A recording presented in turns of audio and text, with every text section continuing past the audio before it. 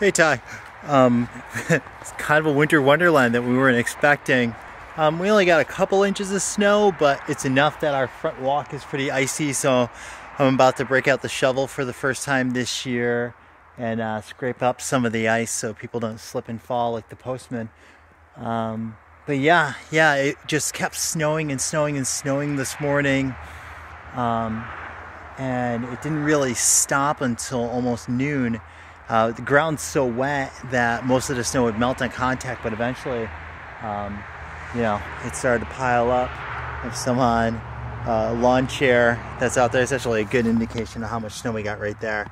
About 1.5 inches, maybe 2 inches. Not a ton, but a decent first snow of the year.